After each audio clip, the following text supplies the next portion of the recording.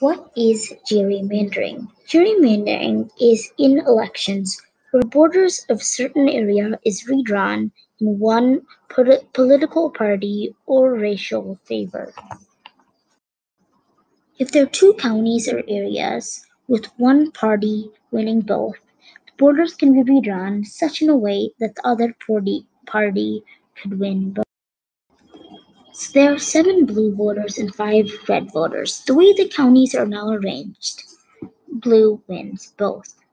Now, if you gerrymander the borders and change them, red wins 2 counties while blue wins 1. This is an example of how gerrymandering makes red win. Well, you're asking, what's that long blue thing? Why is that county so long? Well, in North Carolina, this was done so African Americans had a seat in Congress.